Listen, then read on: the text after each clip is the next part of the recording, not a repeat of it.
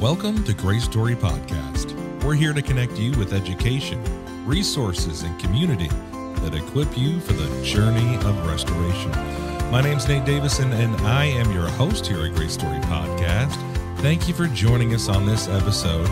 If you're listening over on Apple Podcasts, they're on that app. Give us a follow, tap a 5-star rating, and drop a review.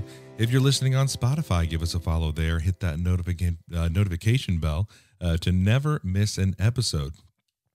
Today, we've got something truly special in store for you, a conversation certainly going a little deeper into the heart of faith and mental health, two things very close to my own heart, obviously. As we're going through life, the human experience, there are struggles often tucked away in the corners of our minds, just waiting for someone or something we read to shed some light on them.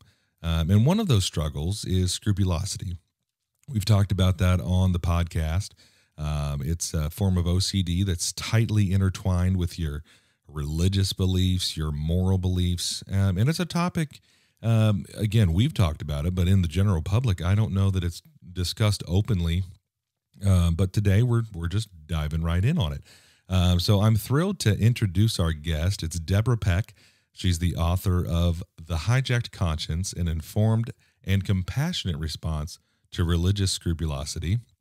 And I would say her book is not just an exercise in clinical exploration or something like that. It's a journey. It's a testament to resilience in the human spirit. And it's a lot of Debra's own experiences woven in there into the pages. So with that, Debra, welcome to Grace Story Podcast. Thank you so much for having me. I'm excited to be here. It's good to have you. And so what a topic to write on, first of all, but what a topic to live out. And I think before we jump into kind of your story, I know we'll get into it, and I'm thrilled to have not just be talking about scrupulosity. And if people are wondering what that is, go back to our episodes on it and listen in. We'll talk a little bit more about it here, of course, but listen to those to get a good basis. But to actually have a story, something where people can like connect with that story. So before we jump into your book and how it was written, all those good things, and more of your story, what's your background? What if Debra Peck if we're meeting you for the first time, where do we go first to kind of understand where you're coming from? Well, primarily you would start with where I was born and grew up, and that is in Idaho. So I'm the youngest of 8 children, and in a little tiny town in Idaho, and grew up there, grew up in the church from probably 2 weeks old. That's how they did it back then. And as a very young child, I attended a very conservative holiness church, and my family did as well. But when I was about 5 years old, my mom and the 3 youngest of us siblings actually changed churches and started attending the Nazarene church. And most of my other siblings and all my dad's relatives stayed with the conservative holiness church. And that caused a real rift in the family. But just before we switched churches, when I was 4 years old, I gave my heart to Jesus and loved Jesus. Just that warm wonderfulness of that relationship with God, even as a very young child, was there. And then when we switched churches, my dad's family started telling us kids that we were going to hell because we were not following the standards, the outward standards of the conservative holiness church. Like the women wore only dresses, didn't cut their hair, didn't wear jewelry of any kind, and the list goes on. And our family did not follow those. And so they started with me as a 5-year-old telling me I was going to hell. And that was really confusing to me because I knew I loved Jesus. I knew I had given my heart to Jesus. And but they kept saying, well, no, you aren't a Christian because you wear pants and you cut your hair. Well, I was 5. I didn't have a whole lot of choices over that sort of thing. But then when I was 9, a very significant thing happened. We went to, this was back in the day when they had tent revivals.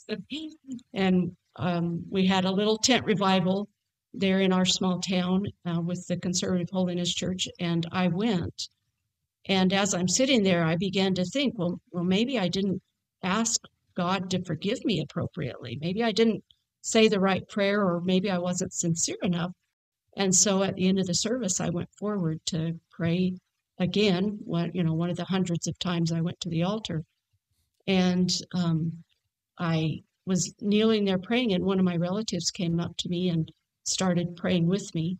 She's like, "Debbie, tell God you'll quit wearing pants. Tell God you'll quit cutting your hair.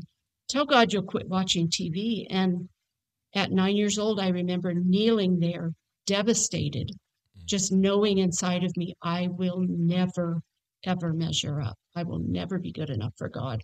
I can never do enough to earn God's love and forgiveness. And that was a very significant moment in my life that set the stage for developing scrupulosity.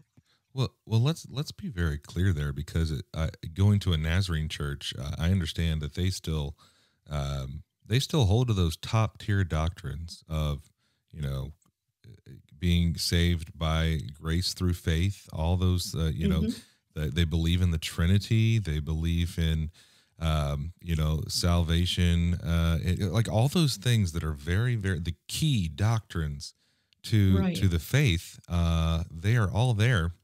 But it sounds like what you're saying is there were those that as you left the circles you grew up in and you moved to this church, the outward appearance became the thermometer of your current heart condition. Yes, absolutely. So not in the Nazarene church, of course. Yeah. The Nazarene church did not hold to those at that point in time. But there was a lot of animosity between the Nazarene church and I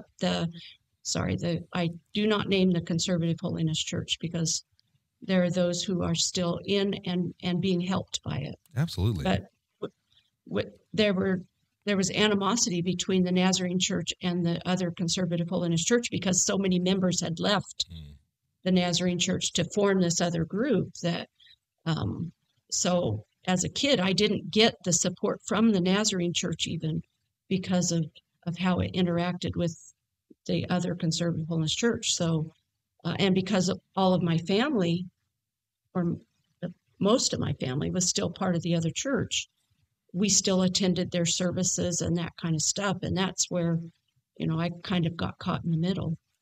Well, that has to be difficult to be kind of in between groups where your ties are very strong to one group that holds to, it sounds like a little bit of, and I don't think they would say it outright, but salvation, at least represented by your standards, your careful living, Right. if you will.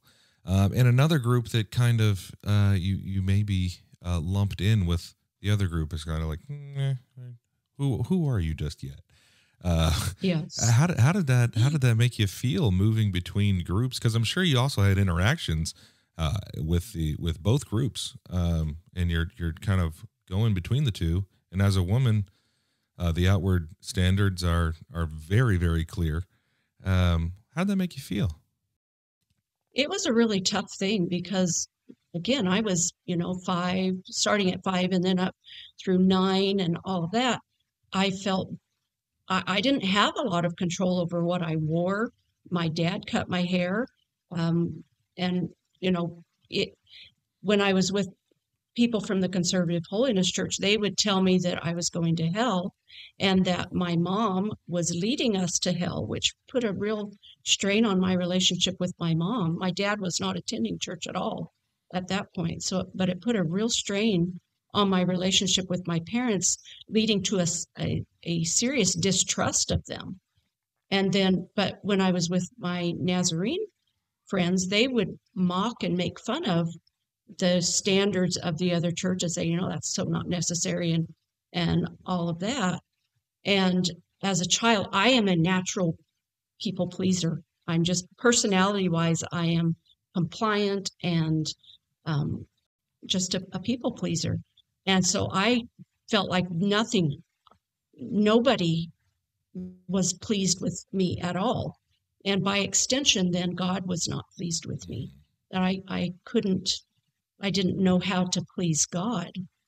And it was terrible. So after that time at the altar, when I was 9, I started going back and forth between the church. I would try and follow all the rules of the Conservative Holiness Church for a while.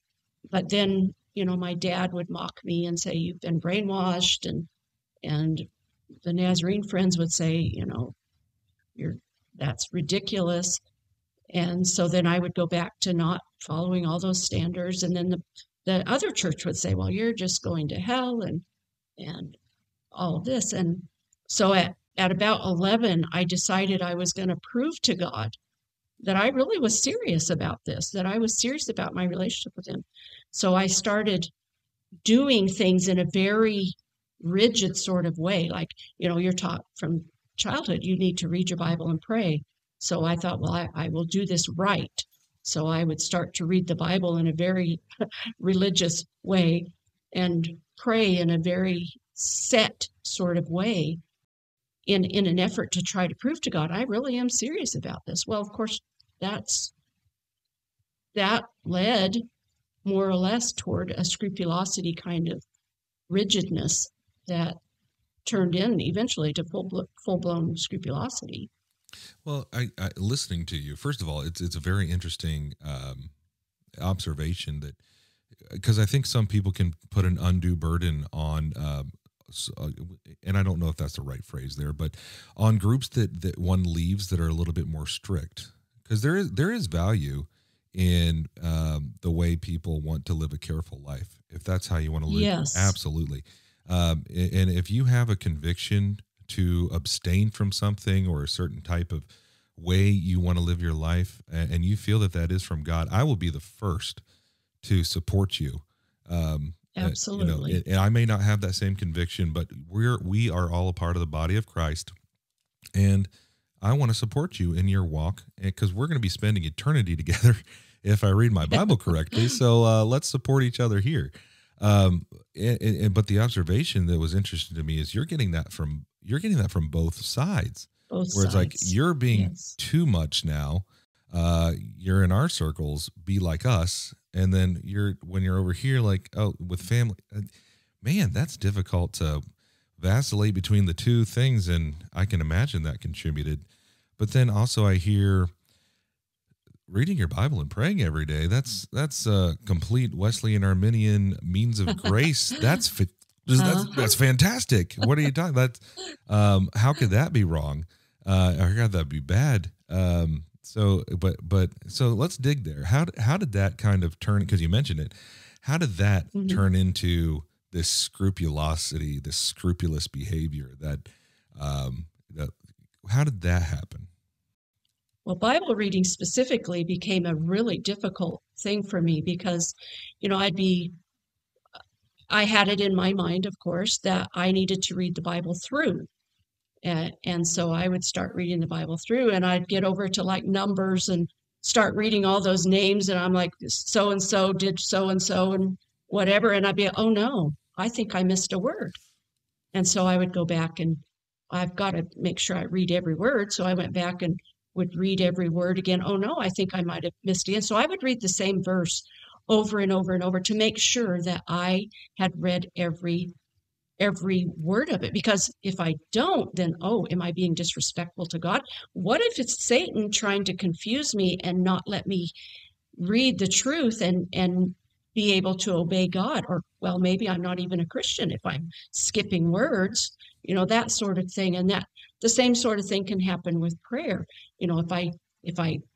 So for a while I went through this thing where I had to do the order of the letters ACTS: adoration, confession, thanksgiving, supplication. It's a great way to pray. But if I was just going through my day and all of a sudden I threw a prayer up to God, I'm like, oh no, I didn't do adoration first. So I can't go to asking God for something when I haven't done adoration and confession and thanksgiving first. And so, it started to form me in ways that said, I can't access any of this unless I do it in the proper order. Mm. And if I don't, well, what does that say about me? Maybe I'm not really a Christian if I'm not doing it. And maybe I'm being flippant, or maybe I'm carnal, or whatever the voices that were there were saying. And it became a burden, that the very things that in your faith are supposed to bring you life and joy, that communion with God, became instead anxiety ridden and guilt ridden. And it was really tough. And as a young preteen and into my teenagers, I had no clue. Well, again, I was only diagnosed with scrupulosity about 9 years ago in my 40s. So I went most of my life from 11 until 49 or so, not knowing I had scrupulosity.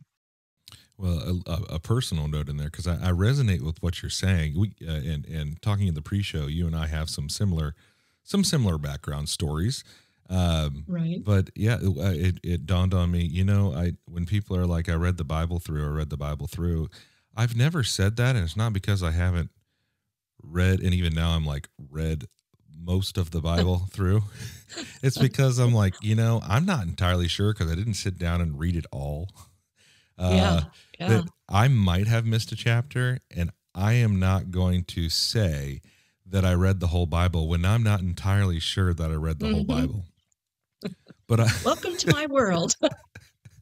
So, but that's where also I love the top tier doctrines that we all in the body of Christ look to. And one of the doctrines of the Wesleyan Arminianism is that prevenient grace, which I love so much. It helps out so much with just the thought that grace, it goes before, it precedes our human decisions.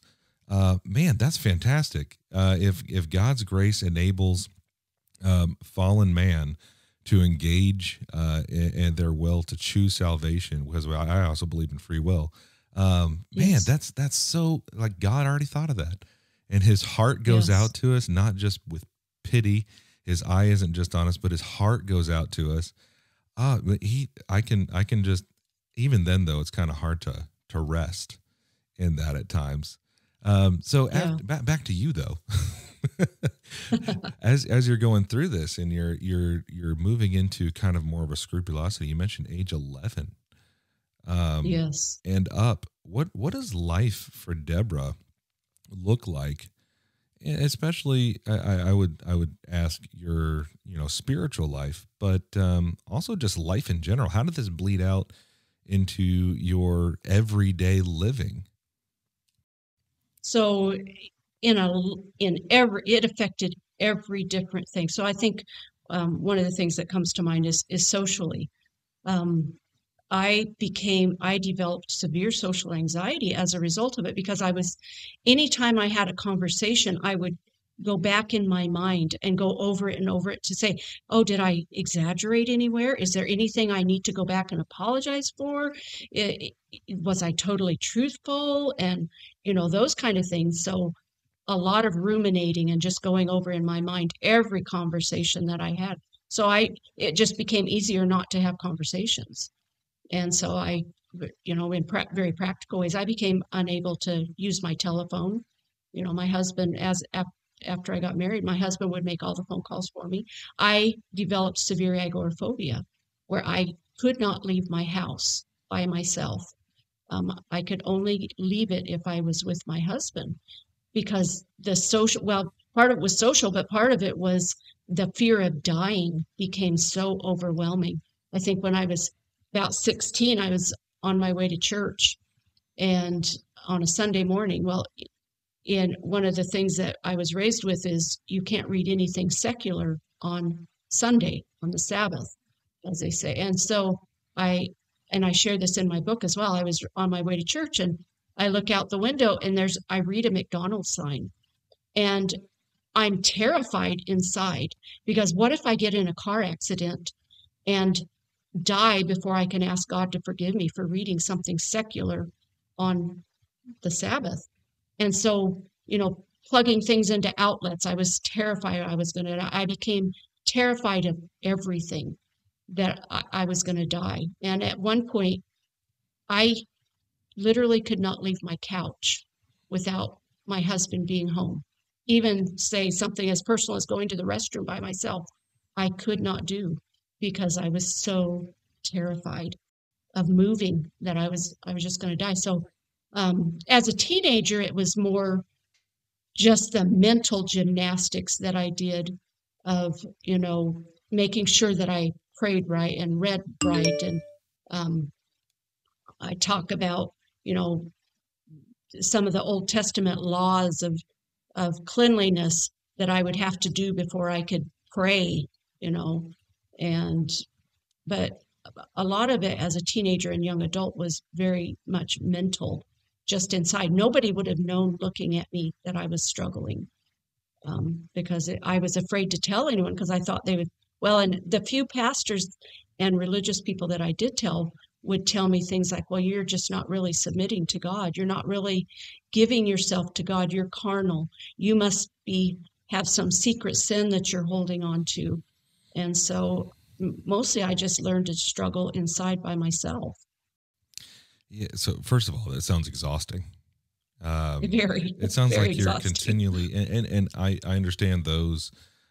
There are those that would listen in and would kind of, here we go with the Freudian stuff, but there's very real effects to the body of being in that fight, flight, Yes.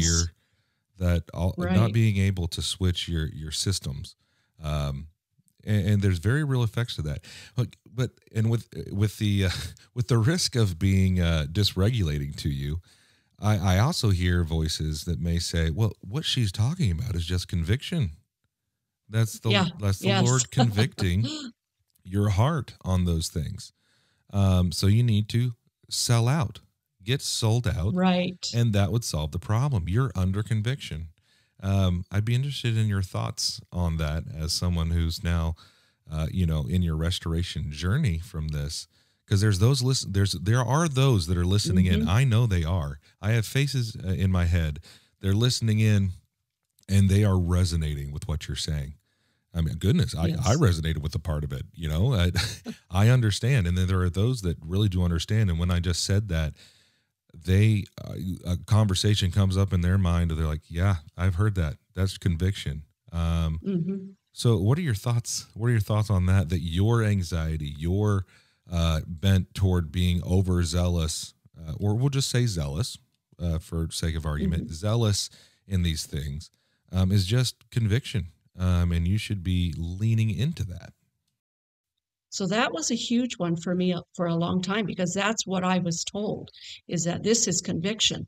Well, and plus, from a young child, one of the things that was taught was that the only way that God will hear a prayer of a sinner is a prayer of repentance. So if you're sitting in a church service and you are experiencing God's presence, I was told that is conviction, because you're not a Christian. So if you're feeling anything, it's conviction. So I actually came to equate God's presence only as conviction. And that was a really devastating thing to happen in my life, because literally every time I felt God's presence, I thought it was conviction. And so if that's the case, then you can never, I thought I was saved as a young child. So when I thought, well, why am I feeling conviction if I'm already saved? It was totally horrible. And being told that, well, if you're feeling that, then it's conviction. One of the stories I share in my book is, so when I was in college, my boyfriend at the time, he had an aunt who had died very young in a tragic car accident, but they're like, she was so spiritual. And one of the ways they knew she was spiritual is she didn't tease or backcomb her hair. And I mean, literally, what they said is that's how they knew she was spiritual, because she had thin hair and she wouldn't backcomb it, because that was pride. And so as my hair started thinning very young, And so I started back combing my hair. Well, for 35 years, every morning I had the conversation in my head of why it wasn't sin to back comb my hair, as if God cares about back combing my hair, you know. But so I had to fight those internal things. And I knew people would say, well, what you're feeling is conviction. Well, no, it wasn't conviction. It was mental illness. It was the scrupulosity demanding something of me that God was not demanding of me. And it was really hard through those times to try and discern what is God. In my early 20s, I came to the point where I'm like, okay, God, I truly don't know what you require of me. So I am going to start my relationship with you over as if I've never heard of you before, as if I've never had a relationship with you before. And I'm just going to start right here, and you're going to have to show me, clearly show me at every step what it is you want from me. And so I'm going to pick a way to live, and then if I do something, you're going to have to show me. And to just be, and there were times I'd be like, oh, is cutting my hair wrong? And my relatives would be in my head. But I would clearly hear God say, are you going to follow me, or are you going to follow so-and-so? Are you going to follow me, or are you going to follow the church? So not that there's anything wrong with church. I love my church. Yes. I am fully committed to corporate worship and all of that. But I had to primarily learn to follow God. And it was really difficult. But God has been faithful. That's the thing. We were taught, the heart is deceitful above all things and desperately wicked. Who could know it? And that verse was used to say, you can't trust yourself. Well, in saying that, we were taught not to trust the Holy Spirit either, that only the church can tell us what to do and how to live, because you can't trust what's going on in your mind. And having the opportunity to learn to trust the Holy Spirit, it was a journey, and it was hard work, but so worth it to find that peace finally. Yeah, it's a big red flag for any organization, group, or otherwise, when they verbalize or insinuate that the spirit of discernment is only available to a select couple in the group. Right. That's yes. a huge red flag. And I picked up on something else as I'm listening to you, because I know there's those that, man, you have the one side saying what you're going through. That's a conviction. You need to lean in and full relationship is there if you'll just sell out. And then there's others that are maybe saying to you, well, it clearly says that anxiety is a sin, and you're experiencing anxiety. And it seems like that may be an especially, I'll call it well-intended, but certainly especially damaging thing to say to someone who has their anxiety because they think they have sin that they don't necessarily know about, and they want to make sure they're doing all that God has. So then if anxiety is the sin, then that's the sin, but it might be about another sin, and I'm anxious about that. I'm never going to do this. I give up. Like, yeah. First of all, did you ever hear anything like that? And second, what would that be like for someone with scrupulosity to just simply hear anxiety is a sin? Stop it. Yeah, I have heard it many times. Well, yeah, throw all your, and it's not simple. Throw all your cares on Jesus, lean in on that too. And that sounds great. And I want to do that. So what does that look like for you? Yeah, I heard many times how my anxiety was a sin and that I was not trusting God. That was the big thing that was told me, is you just don't have faith. You're not trusting God. And as I have come to understand mental health and the research on the brain, anxiety related to mental health is not the same as anxiety that's refusing to trust God. OCD is an anxiety disorder, and it is very guilt-inducing and shame-inducing to hear, well, if you would just trust God, you wouldn't have this anxiety, and that your anxiety is a sin. The Bible does say to trust in God and to cast your cares on him, that he cares for you. And those are very true. But I think there does have to be a differentiation between anxiety that is related to mental health, because the more research they do on OCD, the more they find that it's a mix-up in the brain, that the brain gets stuck. And I was just reading some of the latest research recently that was talking about, so our brains have two parts. One is the part that identifies incorrectness or mistakes, and there's a part that puts the brakes on your behavior as a result of that. So, but they have found that with OCD, the brake part doesn't work. So, say for instance, the reading the Bible that I talk about.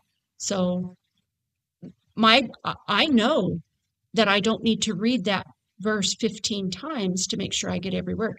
Part of my brain knows that, but the brake part that says I will stop that behavior is broken. So I have to actually learn and reattach that part of my brain that puts the brakes on that sort of behavior to stop. And here I am not talking about sinful behavior. Thank you. Good.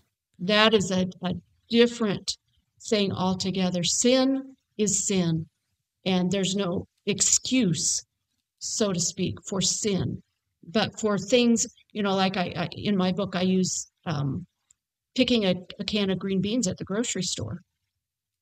That was impossible for me at one point. I could not pick a can of green beans because my brain said there's only one right can of green beans to pick, and if I'm a good Christian, then I will pick the right can of green beans. It sounds silly, but it became that severe. And it's the anxiety of, well, am I a bad Christian if I pick the wrong can of green beans, or whatever I became unable to make even the simplest choices, became nearly impossible. And the anxiety, it's just terrible. And to have the guilt placed on the person suffering for their suffering is hard. Like depression is another one. I suffered depression for most of my life, starting as a young child, even before the scrupulosity. And to be told, if you just have faith, you wouldn't be depressed. If you would really trust God, you would not be depressed. Well, it's not quite that simple. And to place that guilt on the person, it is really harsh. And one other side of that, so for many people that come from my sort of background and who have scrupulosity, or who just struggle in their relationship with God because they're like, I can never please God. God is unpleasable. There are many people who feel like God is waiting over them with a hammer to knock them down if they sin. For me, that was not my experience. And I have found that for a lot of people with scrupulosity, that is not how we view God. We actually have the ability to view God as very loving and very just. The whole problem is me. If there's a problem, it's totally me. Like people like to say this, well, if you're feeling far from God, who moved? God didn't move. So, of course, what's that say? You moved. And, it's just kind of a ridiculous thing to say, but it's one of the things that I heard over and over. But in my relationship with God, I saw God as loving. I knew God was loving and just. So if I was afraid of going to hell, then the problem was me. I just was evil. And so that's where a lot of people with scrupulosity internalize everything. We are evil. We are bad. We don't have faith. We have anxiety. And the list goes on. And it's just devastating. Well, it reminds me of the example in one of our episodes where the licensed counselor talked about being able to take things that are people saying, up to and including ministers, and imagine there's a bowl in front of you, and you take what they're saying and you put it in the bowl as it's being said to you. Mm-hmm. and you can consider it and take things out and look at it. And, oh, okay, maybe I'll put that in the reconsider bowl over here. And maybe this is the one I talk to people about later. But the concept is all of that is still out here and not something that as someone's saying, who moved, you would just internalize it. You'd bring it in. Yes. There's no boundary there of this is not just a person speaking behind a sacred desk. This is literally God himself talking to me, internalizing. Was there a time when that switched for you? Or was there a concept around like similar to that helped you? Because I also hear there's people that want to help and they're saying, okay, yeah, let's think of the prodigal son. He made one move and the father came running to him. Well, in your case, that's not very helpful because you're like, yeah, I believe the father's running towards me. He's already there. It's me that can't accept it. I'm the problem. Yeah. Not to quote the poet, the songwriter, me, I'm the problem, it's me.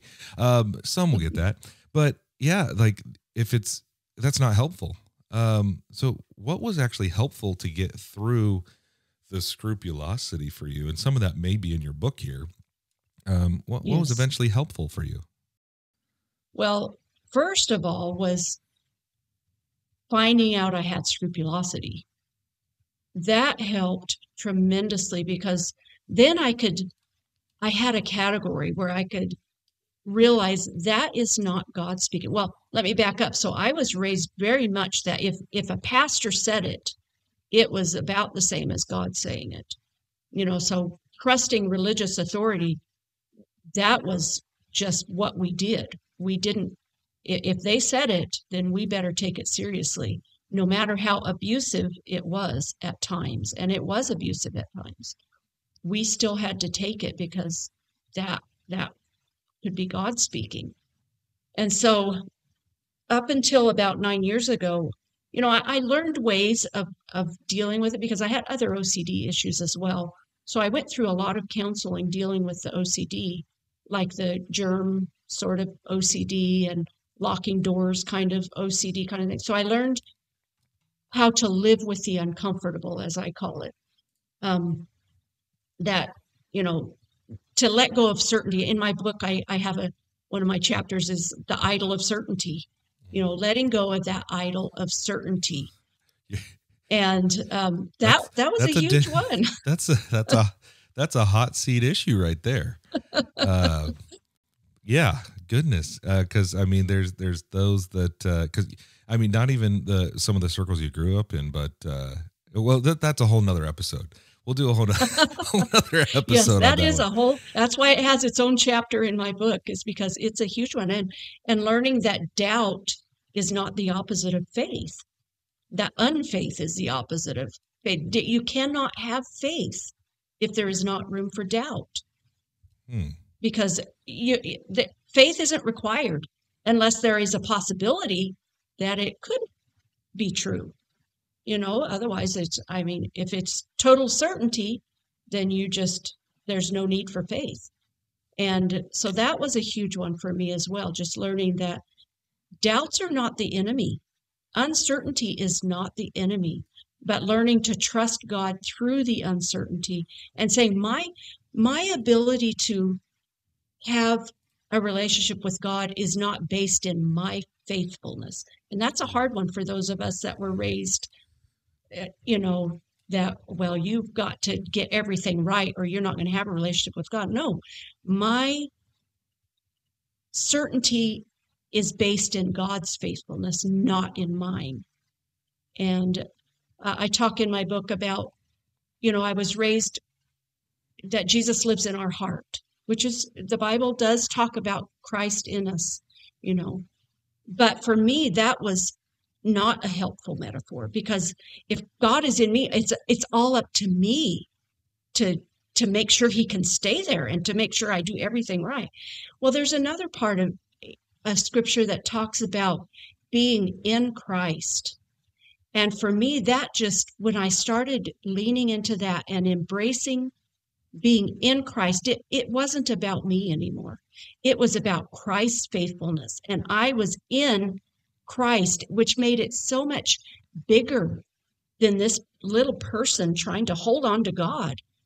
It was God holding on to me, and that I could trust him even with the uncertainties, even with the doubts, even with when my mind is telling me that I'm not saved or I'm not right with God. I don't have to come back to, well, have I done everything I need to do? I come back to God's faithfulness to me. And that doesn't mean I'm free to sin at all. That I would never, because that's not true.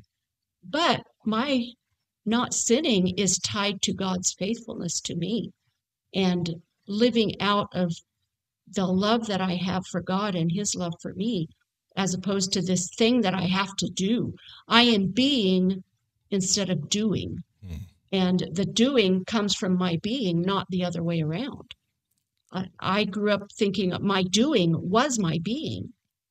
And to let go and say, no, my being, I am in Christ first, and then everything flows out of that, has calmed so many of those anxiety-ridden things where I just come back to God. I don't have to come back to me, which scrupulosity comes back to me over and over and over. Am I doing it right? Am I getting it right? Am I believing right? Am I doing this right? Instead saying, my eternal salvation is based in the faithfulness of Christ, and he flows through me and helps me to live out my faith for him. Man, you get that in Christ alone, my faith is found. Yes. There's some sprinklings of that throughout our theology, of course, because it's true.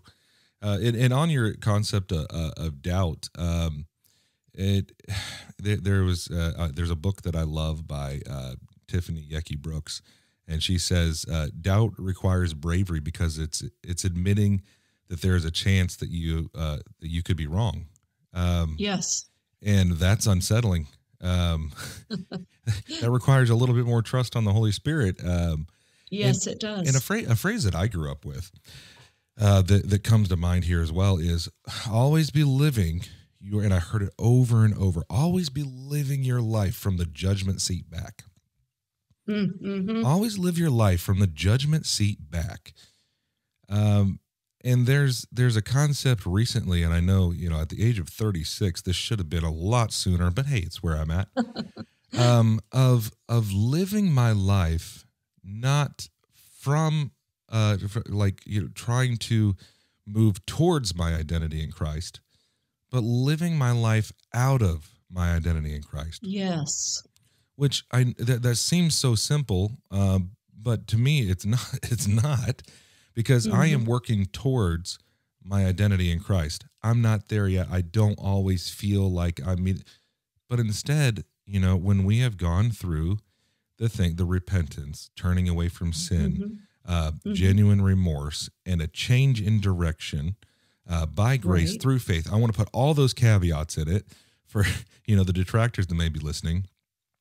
I am in a relationship with Christ, and I am in this family of God, and now I am on a journey, and I am living out of my identity in Christ, not trying to achieve and go towards it. Does that make sense at all? Yes, absolutely. And that has been my experience as well.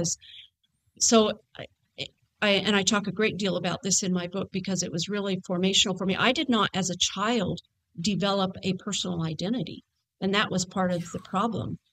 I wasn't allowed to have a personal identity. I had to be who everyone around me said I had to be. And so I tied my identity to people, to everyone around me. And it's only been about 5 or 6 years ago, I was in a Bible study with Dr. Diane LeClaire, who's one of the premier theologians in the Church of the Nazarene. And she was talking about, most of us were raised that pride is the root of all sin. And she would argue that idolatry is actually the root of all sin, either idolatry of self or idolatry of others. And she was talking about, with women especially, we're told, well, pride is the root of all sin. She's like, so many women suffer from such low self-esteem. They have no identity. They have no personhood. And you're telling them that pride, so they're looking for this pride that they supposedly have. And she's like, that's not usually where women struggle. Women, by and large, struggle with putting their identity in somebody else. So for me, my identity was completely found in my husband, in my children, in my grandchildren once I had them, in the church, in my pastors. I had to find an identity from all those people. And it was, so when God started talking to me about that during that Bible study that Diane was leading, it wasn't a guilt sort of thing that, well, look at you, you've been having this idol. It was, no, this is what I needed and formed in order to survive my life. This is how I had to survive. But now it's time to let go of that and find my identity totally in God. And that was a scary thing, to let go of all those and say, I can find my complete whole self in God. But the journey has been absolutely phenomenal. I am experiencing joy, true, incredible joy for the first time in my life the last few years. And it's, I didn't have access to that before, but to know that it's okay to be exactly who God created me to be.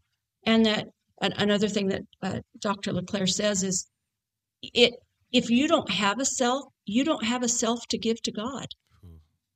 So if you don't have an identity, how are you going to give something to God that you don't have? So once I started developing that identity, then I really had an identity and a person to give to God fully. And it's just, to me, the most beautiful, incredible thing to say, I'm okay. If something were to happen to my family and I was left all alone, I would survive. I would be okay in God.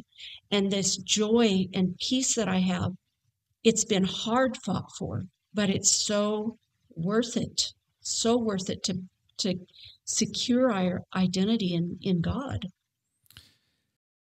Again, at the risk of being dysregulating, and I use the word dysregulating because there are some of those out there that are triggered by the word trigger, so I won't use that now. Yes. But at the risk of being dysregulating, there are those that might listen to what you say, and I've heard them, and I've had some speak into my own life because I share my relationship with Christ is so amazing and better than it's ever been in my life, and that's how it's supposed to be. Yes. But there are those who would say that, if you had light at one time and now you've walked away from that light, you're obviously now living in sin because you're held to a higher standard because of that light.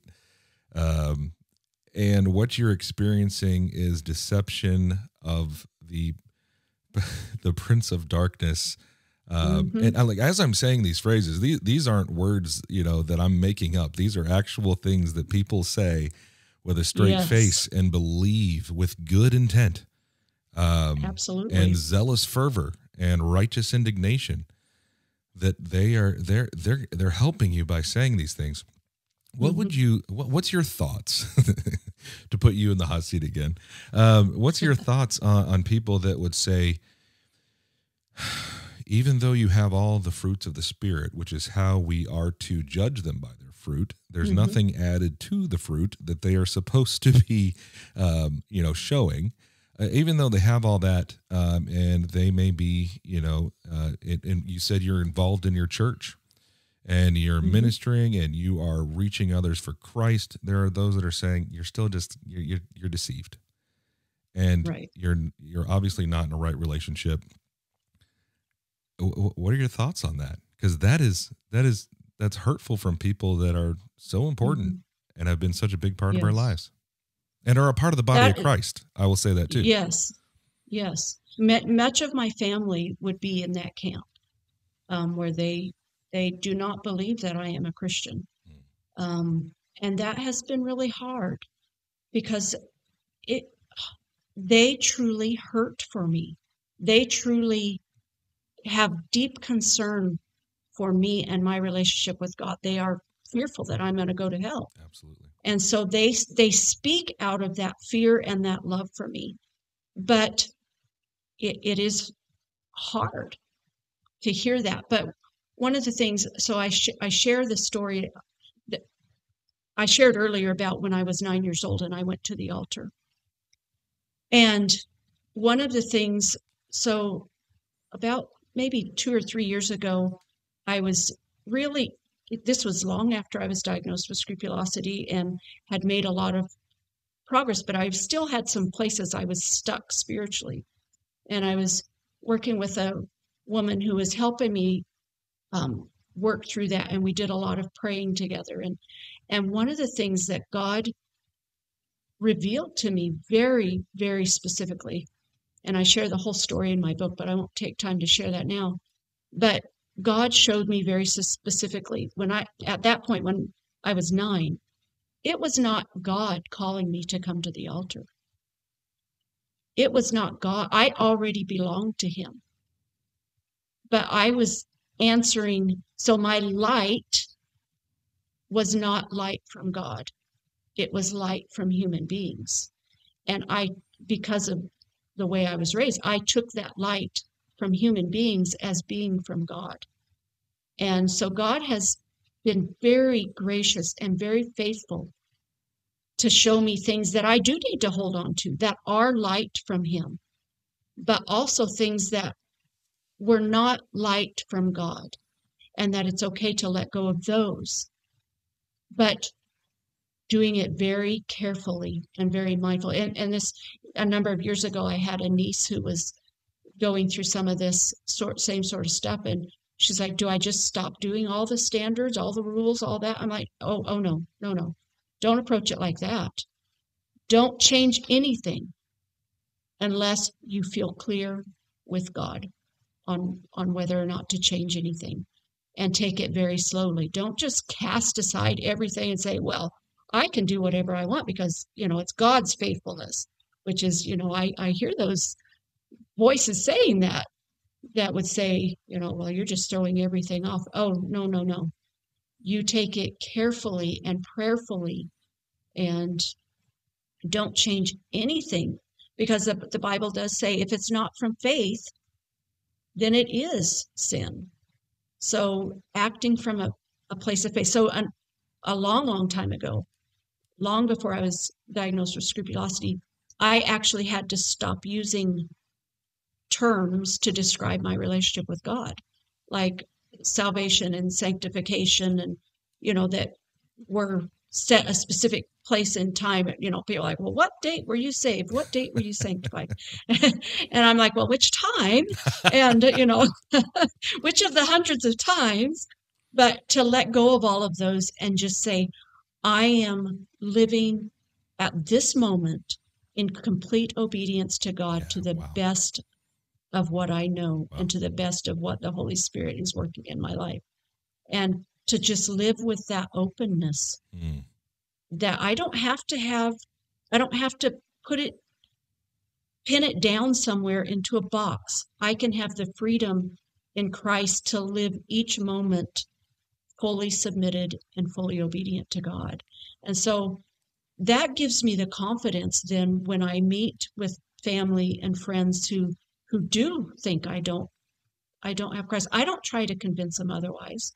I don't talk about, well, I can believe this, even though you don't. We don't go there. I just live my life trying to be as loving and as reflective of God's love and grace in my life as possible, and leave it up to them. And I've had many family members that have come to, and it, in one sense, it's like, why does this matter? But I am still human, but I've had family that have come to believe in my relationship with God and say, yes, we see it. It's there, it's reflected, and have even come to me just for spiritual kind of just talking wonderful spiritual stuff. But it's not through me trying to convince them or me even rejecting what they're saying. I just graciously say, I don't believe, if they bring it up, I just say, I don't believe that's what God wants from me. But I am open to the Holy Spirit in whatever way the Holy Spirit wants to work in my life. Well, validation is is very much a wonderful thing to get, which is why I think some Yes. people push so hard on others to even just get them to say, do you think I'm going to help you or not? Just tell me. Mm-hmm. And you get back at, I can neither confirm nor deny, but I love you. Yeah. And it's like, well, okay, thank you.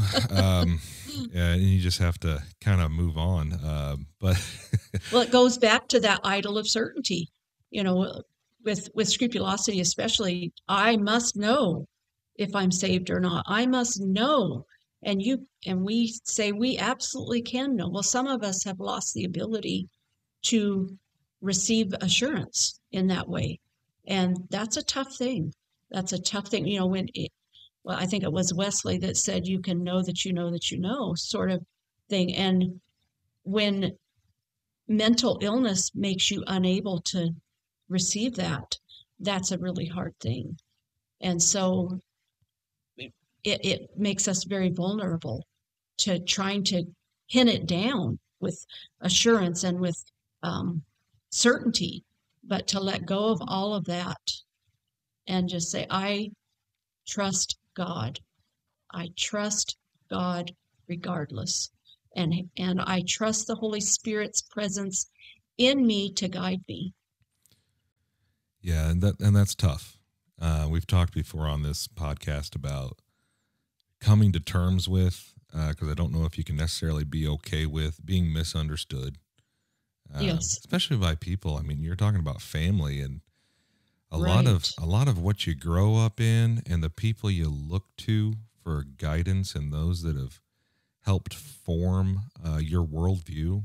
And then at some point that switches to you're now the object of the condemnation. Right. Which they're not going to say that to your face. They're going to be kind. But Yes. it comes through. We're human, and we understand interactions. Right. I want to go back to a thought, and oh my goodness, I'm looking up, and we're almost at an hour. And we still need to talk about your book. But I think we pretty much have. We've heard your heart. Yes. We've heard the heart of the author of the book you've written here. And you've alluded to, if you want to hear the whole story of this, that, or the other, you got to read the book. So it sounds like people just need to go get the book. We'll tell you where to go get that. That'd be nice. We'll tell you where to go get that in a second. And certainly while you're listening to the last few minutes here, go down to the show notes. We got a link down there to where you can get Debra's book. So go ahead and be looking that up while you're listening and get that in your Amazon cart, or just click buy now. Just swipe over on that.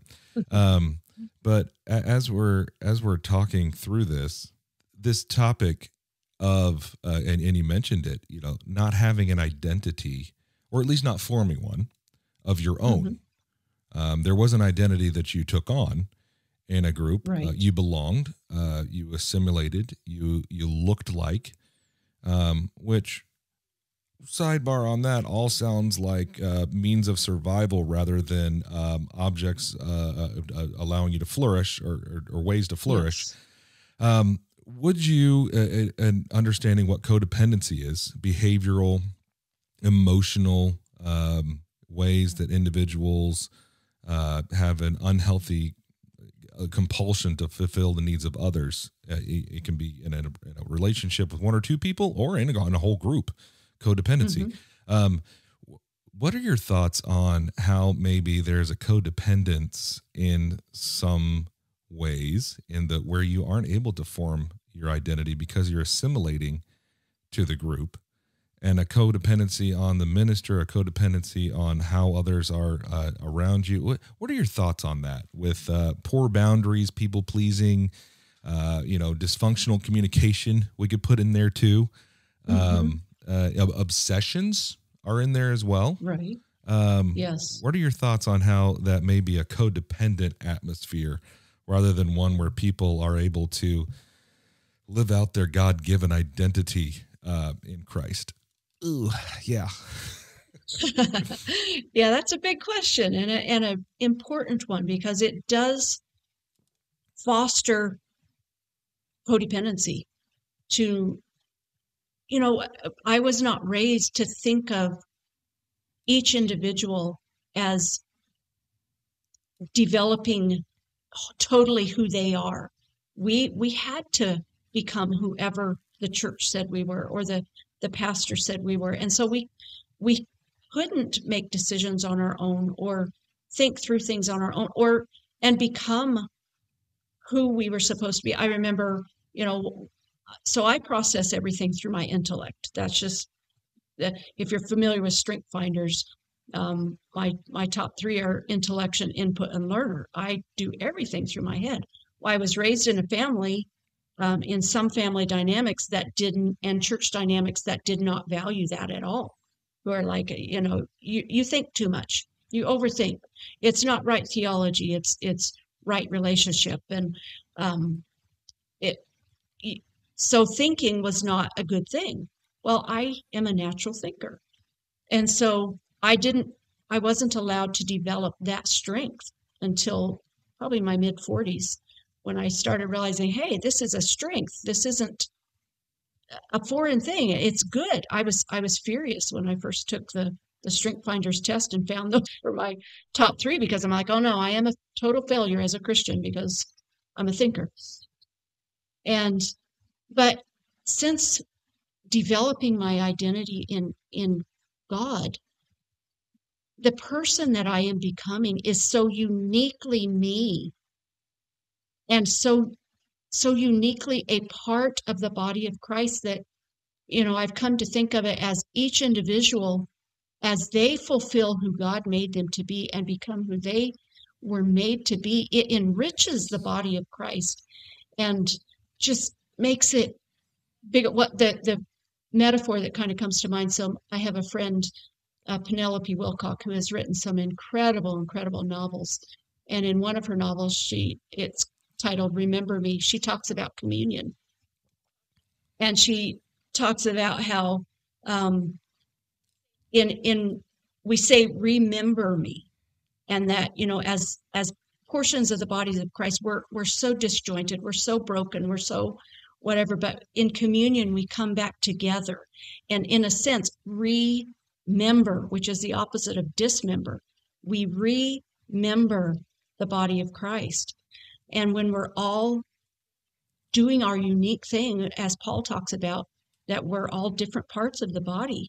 And if, it felt like we were all being molded just into a hand or a foot or whatever. Well, you don't need 500 feet. You need 2 feet, And so when we aren't living out our full identity, then that portion of the body of Christ here on earth is missing.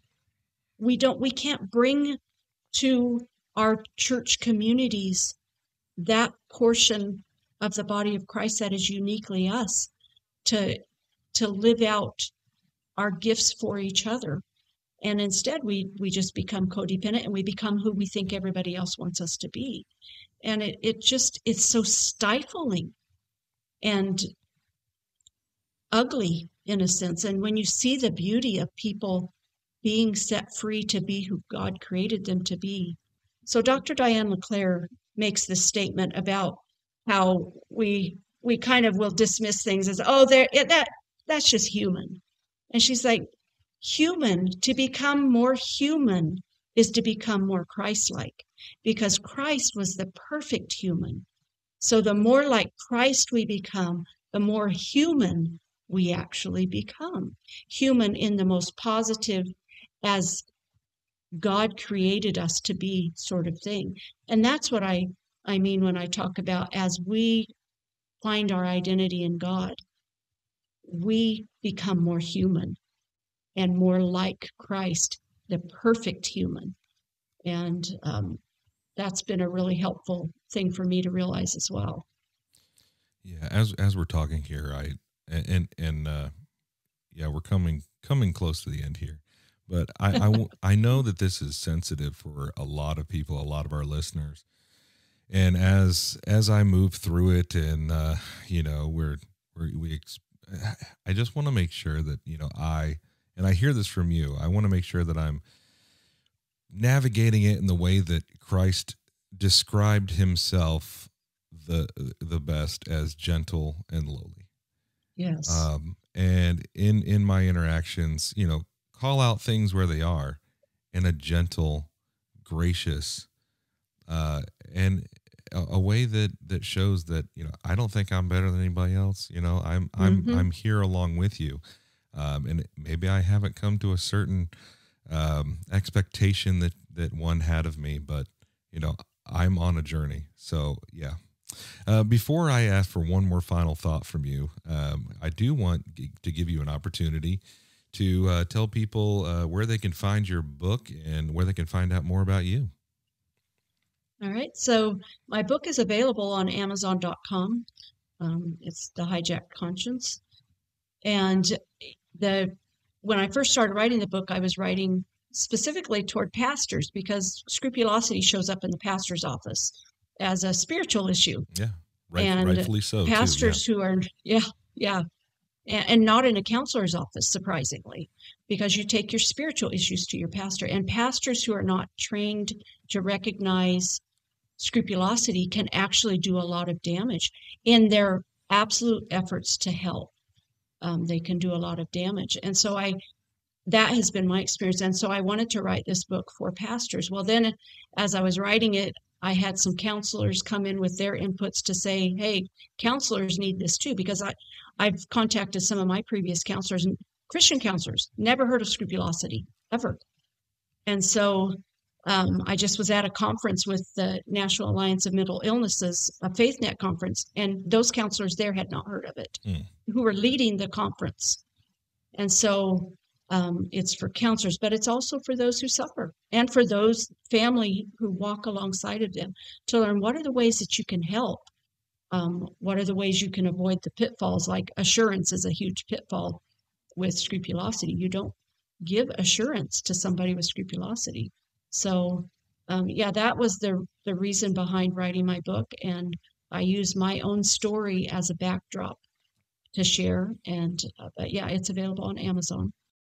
And we have that link in the show notes. So again, while you're listening here, if you haven't already, jump down there, click on that, check it out, get it in the mail so that you can start reading it this week. Before we go, I always like to give the guest an opportunity to speak directly to the Grace Story community, those that are listening in.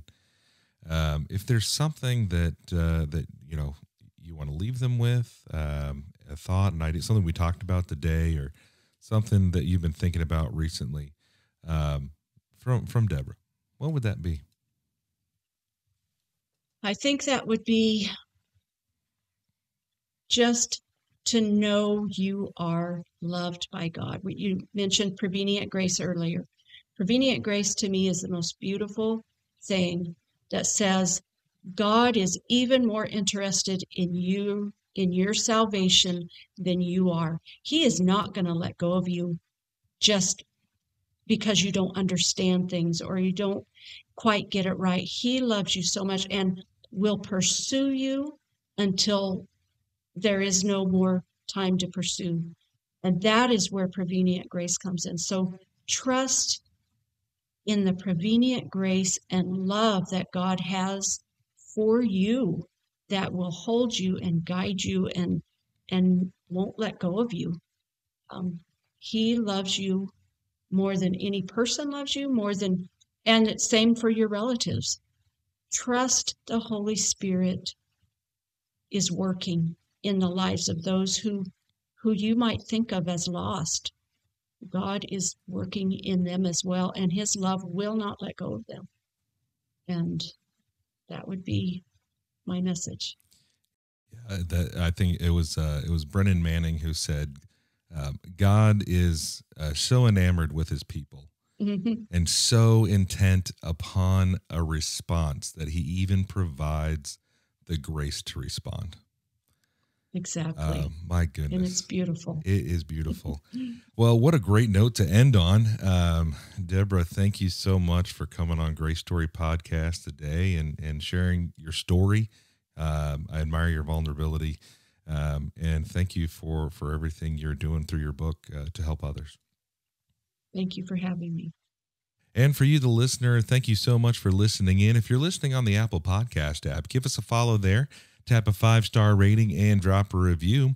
If you're listening on Spotify, give us a follow there. Hit the notification bell to never miss an episode.